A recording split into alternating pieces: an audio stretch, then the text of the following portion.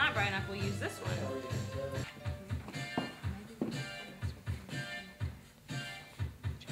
We really impersonate these leveled ideas of femininities and masculinities, and masculine femininities and feminine masculinities.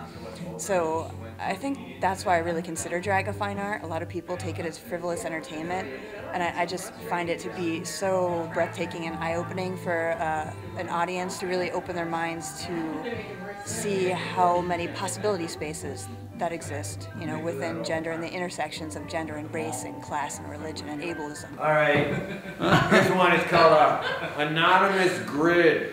I just wrote it the other day. It's probably not very good.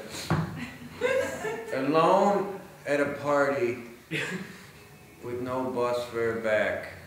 I walk 60 blocks with a hole in my sock that strangles my big toe. Broken glass everywhere. Broken glass speaks for itself. Shattered bottles, shattered minds, shattered nuns, shattered gods, shattered pelvis. Porch collapse, wet dream. Bermuda shorts, triangle screams. If I follow the crooked streets to the straight streets, I can end up in a square room and whack a crooked pud. That's not the end of it. Let me see. There was a couple really profound lines in there that I walked out. This stuff just writes itself. What's that?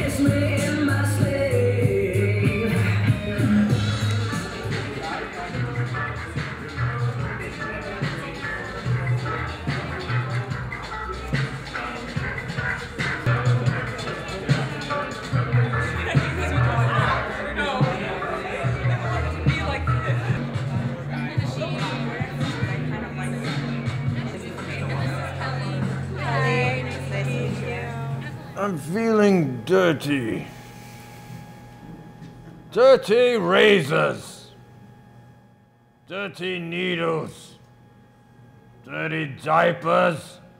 Dirty jobs. Dirty dancing. Dirty rice. Dirty bomb. Dirty uniform. Dirty laundry. Dirty talk. Dirty movies. Dirty mind. Dirty thoughts. Dirty deeds done dirt cheap. We're gonna, Esme will dance. We'll feel dirty again and watch Paris is Burning.